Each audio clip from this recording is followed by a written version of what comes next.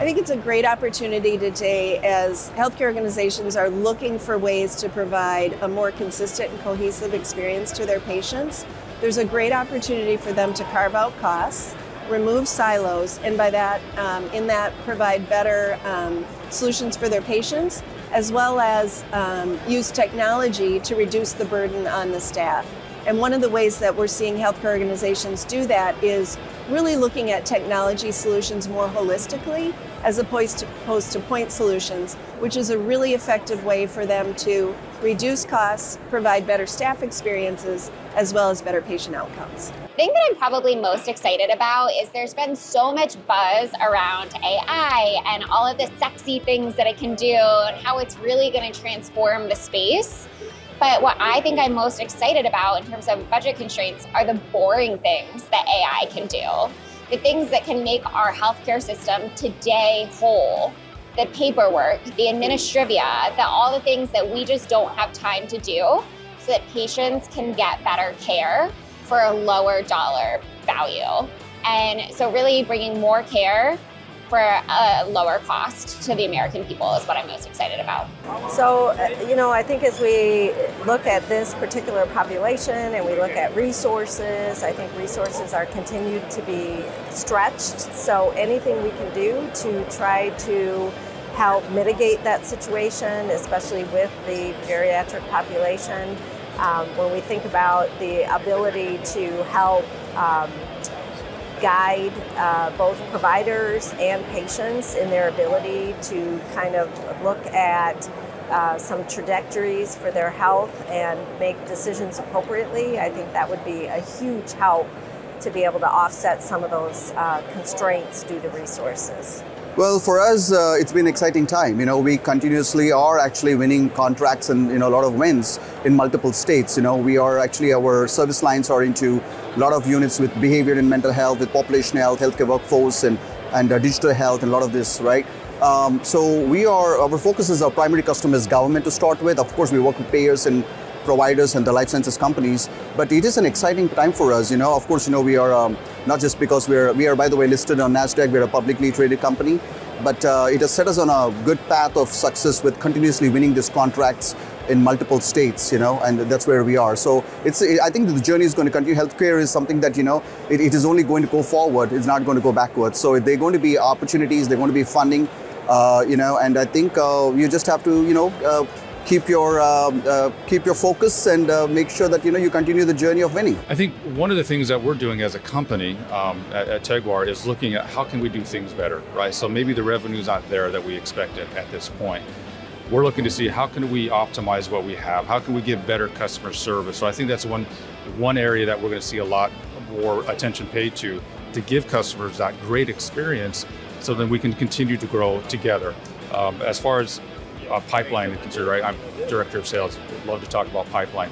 We're still seeing that, so I think there's hope for the rebound to come towards the end of the year, for people getting back, opening their wallets, spending money to get back into the revenue track. Well, I've been always hopeful in healthcare.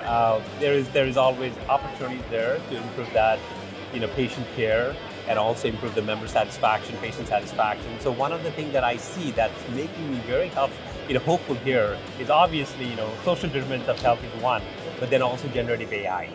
Application of generative AI within the healthcare is really going to make a lot of differences. It's going to improve member engagement, obviously.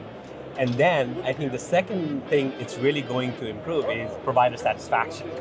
So which will result in better quality care, right? Efficient care, and a great satisfaction within the member and provider world. So yes, it is exciting times. I think things will change. Using technology in healthcare will definitely help take us to the next level. Yeah, absolutely. Really, technology is leading the way. I don't know if there's ever been a time where it wasn't tough, right, in this world, in this space that we operate. But technology, both for capturing more data about users, as well as technology that lets us unlock and tap into what we can do with that data, is really paving the way for the future. So what we're seeing is more companies leverage things like wearable data, glucose monitor data, to learn more about users, to improve both preventative health and care for chronic conditions throughout the care journey. So really impressed by what we're seeing people doing with the data that we supply in a FHIR compliant manner, and really what that's unlocking in terms of overall care. So I know it's tough times right now, but really we are continuing to deliver better service in terms of healthcare, and we're able to do it at scale in a truly personalized manner, right? So that's the future that I'm excited about. Yeah, so look, there is light at the end of the tunnel. The way I see it is in the energy that's being created behind value-based care. It's picking up steam. It's going to be the true representation of getting the US healthcare system into a better state. We're seeing a lot of energy behind it. Lots of technology is coming to enable it. The advent of rapid improvements in AI and generative AI are certainly going to be a big boost for that. I'm really excited because I do see a lot of clients coming to Cognizant and TriZetto and saying, how do I reduce my administrative cost? Because I want to utilize that savings to invest into generative AI, other technologies that are out there to help me enable my platforms to work with my consumers, my patients, my providers. And so we're actually reducing costs. We're enabling them to invest in Cognizant and into TriZetto, where then we're enabling that platform of generative AI, where it helps them basically enhance the patient experience as well as the provider experience. So that's what we're doing in the healthcare industry today, and we're really looking forward to working with a lot of our customers today. Well, I think in a lot of industries in general, there's a lot of pressures to do more with less. So in the healthcare industry, what we're doing is some of the technologies that DT Research is providing allows the doctors to have more patient visits, meet more people based on telehealth applications. So our medical grade all-in-ones help them to do that within the four walls of a hospital, but then our rugged tablet lines also help them to take that mobility out into the field and still be able to meet people in remote places, have these appointments more frequently with people to solve meeting people's needs more with less. We are really excited by some advances in technology that we think will really help assist in one of the areas of focus for us, which is rev cycle. And so for us, we're really excited that we can support rev cycle professionals with what we're calling autonomous coding, where for low complexity cases, a human may only need to review or not review at all, and they can help practice at a higher level of functioning. And so that's one area of importance for us. And we're also excited about ways to kind of support the physician documentation to get it right the first time with gentle nudges that are helping to support complete and accurate documentation, Brittany. So two areas that we're really excited about in 24 and really looking forward to working with the rest of the community for the year.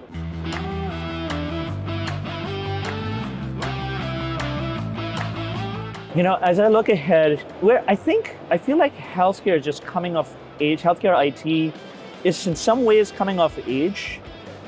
We've had EHRs for a long time, and meaningful use back 15 years ago now almost started driving their adoption, and everything else has sort of followed suit afterwards. And now we're at this point, not unlike when I was growing up in the dot-com bust era, where we had all these great innovations and so on and seemingly limitless budgets.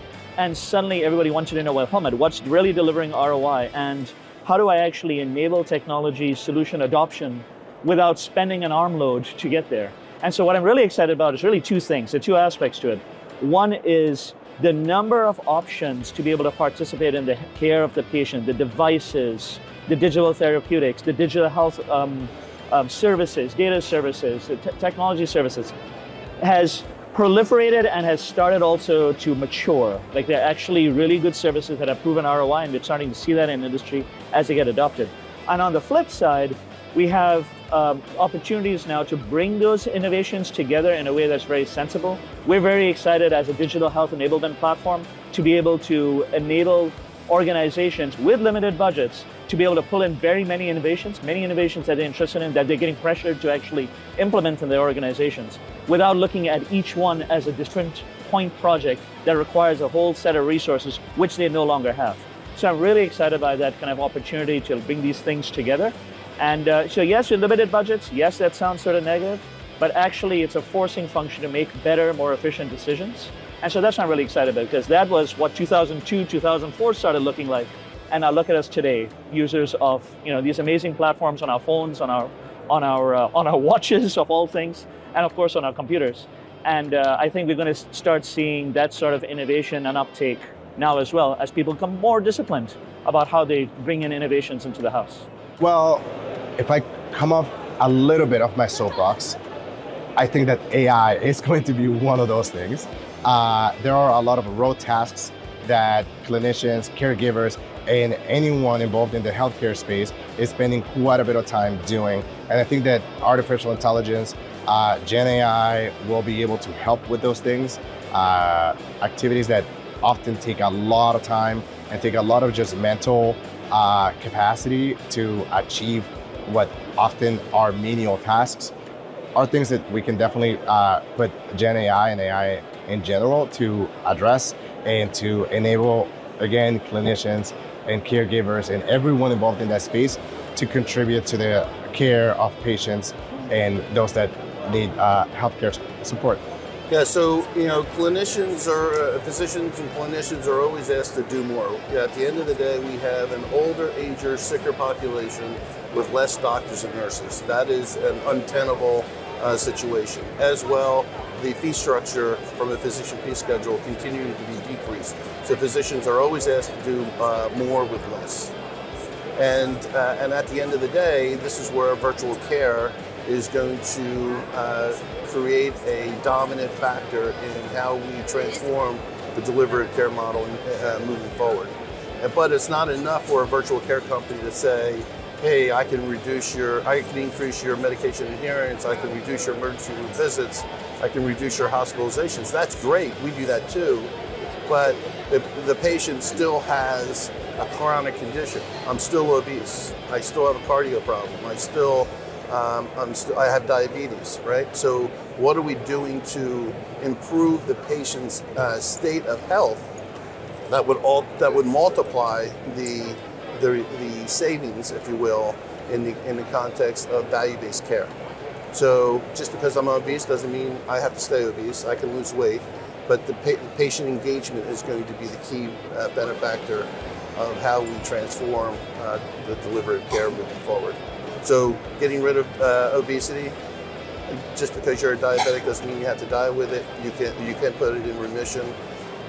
My father was a diabetic. I know the condition all too well, and I know, and I've seen it. I've seen it happen. So the outcomes is, okay, I can decrease costs, but I can also improve patient state of health, and that's really going to be the differentiator in any virtual care company as they partner with physicians on providing a better care model, delivery of care model moving forward.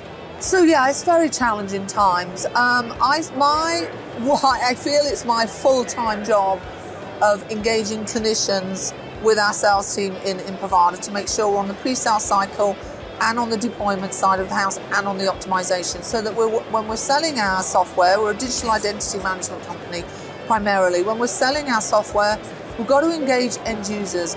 We can no longer just put technology in front of end users, doctors, nurses, EVS staff, transporters. They don't have the bandwidth to barely do the job that they're showing up to do. So we need to make sure that we deliver that technology, we understand their workflows, and we understand their footprint.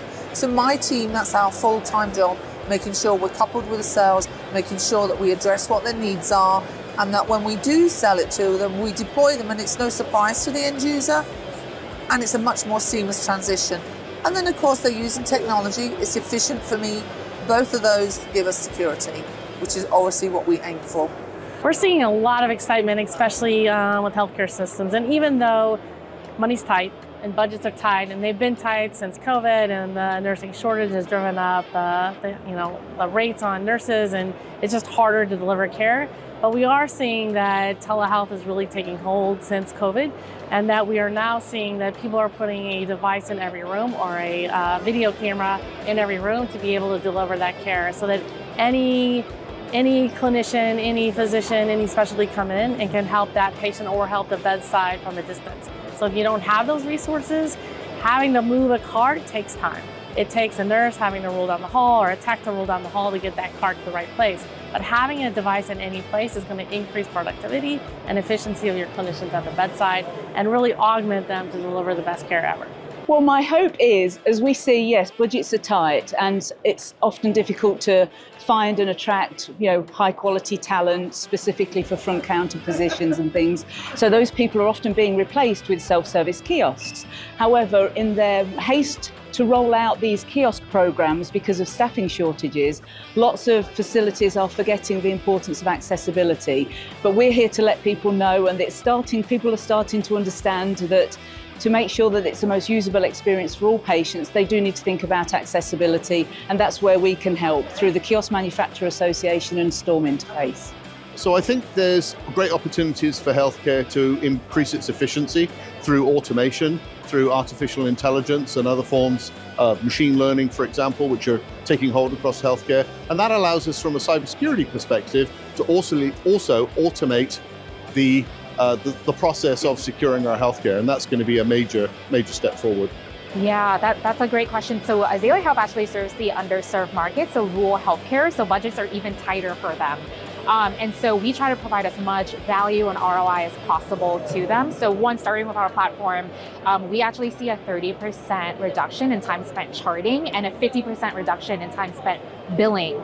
And then if they use all of our products, including RCM, it actually increases to 75% time reduction. So providing that kind of value to providers is really critical during this time, because if they can get that time back, then that's more time they can spend focused on their patients and then get home to their families because of all the staffing shortages. But what's really exciting during this time is also all the partners that I see here at HIMSS. And again, going back to the marketplace, I want to plug that in and offer more integrated solutions because that provides more value, especially with something like ambient scribing. That completely removes all this manual work that they're doing today. So I'm seeing tons of innovation here, and I'm excited to add them to our apps marketplace.